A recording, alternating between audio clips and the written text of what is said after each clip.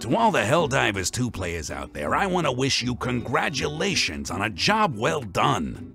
I'm very proud of you for advocating for what you want, and not budging an inch until you got it. I said in another video that many in the gaming industry were watching this situation to learn what lessons they could from it. Developers, publishers, gamers, etc. Hopefully they learn a little bit of respect for their customers, but time will tell on that one. What exactly was the tipping point for Sony, though? Did all the pressure from gamers, game journalists, and social media start to get the higher-ups asking questions? Wondering where all the smoke was coming from? Was it when the game's rating completely tanked? Or was it when refunds started getting issued? Sony admitted they're still learning what's best for PC players, but that's a tiny, tiny admission compared to the colossal screw-up they had on their hands. While we would all like for them to learn not to screw or scam gamers, we can't make the assumption that that's the lesson they're gonna walk away with here. They may just use different tactics going forward, so watch for that. Honestly, instead of forcing a PSN account, maybe they provide a cosmetic incentive if you set one up willingly. And thinking about that, I'd actually be okay with it, because you're presenting players with a choice, rather than forcing them into something they don't want. The relationship between gamers and big developers has been getting more and more contentious lately, and I don't like that. I'd like to envision a gaming industry where there's mutual respect between gamers, journalists, developers, and publishers, where we all work together to keep the industry alive, innovating, and thriving. Is that realistic? No, probably not. But is it worth working towards? Absolutely.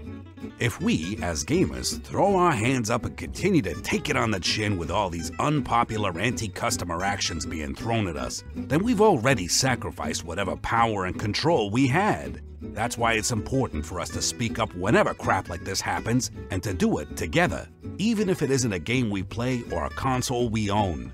It will invariably affect all of us. I saw that many people didn't understand the nature of why players were upset with the PlayStation Network requirement, even though it was on the Steam page at the time of purchase. Aside from the fact that the game would have been unplayable for people living in countries where PSN wasn't available, despite the game being sold to them, the issue was largely because it was enforced after people had already spent a great deal of time playing the game.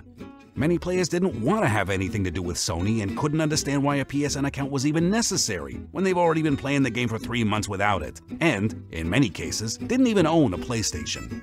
Added to that is a general distrust of Sony and their recent security breach issues, and that they were doing this for player safety, which is laughable.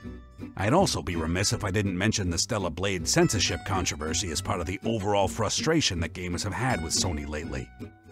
The other thing I saw was people using the words industry standard or common practice, and they were throwing them around as justification for this sudden PSN enforcement.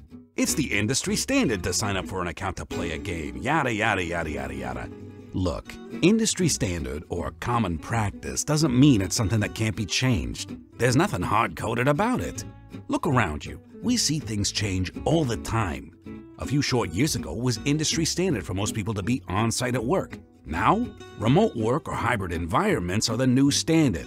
It used to be common practice to smoke everywhere, even in hospitals. That's certainly changed, hasn't it?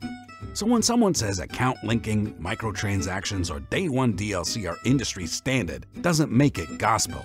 Doesn't mean it's good for us. And it doesn't have to mean it's your standard. If you don't like it, work to change it. Because we've seen clear as day what happens when we let these things slide. The battle for Helldivers 2 was a significant one, and the victory should be savored. However, as always, we need to be vigilant to protect our favorite hobbies from those who would seek to destroy it in the name of greed. So what do you think about how everything went down with the Helldivers 2 situation? What lessons do you think people took away from all of this? As always, leave a comment below and we'll chat about it. And if you like the kinds of videos I make, please consider sharing it and even subscribing for more. And until then, my friends, keep gaming. It's funny, I had so many half-written scripts, screenshots, notes from Helldivers 2 videos that I was trying to make, but you guys were so damn efficient with keeping the pressure on that I've had to scrap them because the story kept evolving so damn quick.